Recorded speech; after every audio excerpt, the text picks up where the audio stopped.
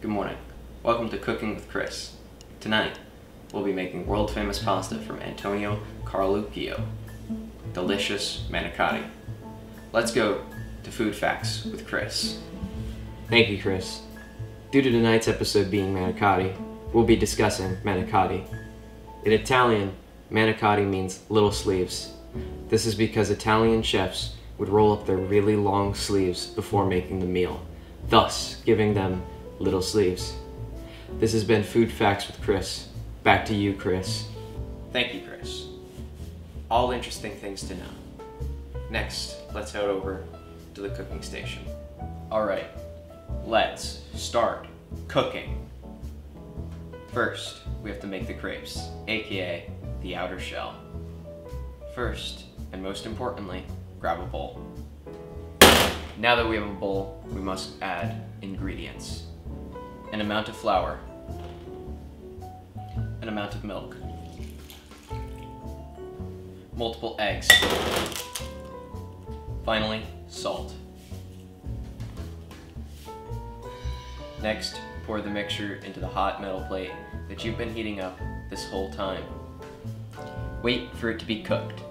Once it is done cooking, pick it up with your bare hands. Next, we must make the filling. Most importantly, a bowl.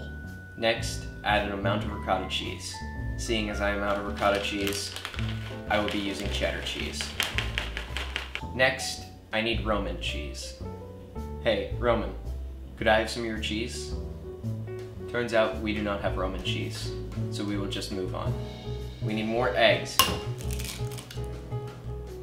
some leaves for flavor. Finally, sauce. Take the finished tortilla and roll it up like weed. Then take all of this cheddary goodness and put it in the middle like weed. Afterwards, you have to cook it in the oven for an amount of time at an amount of heat. It is now done, enough to feed a whole family. Let's go try it. Look at that. Delicious. Down the hatch, or as Italians say, bon appetit.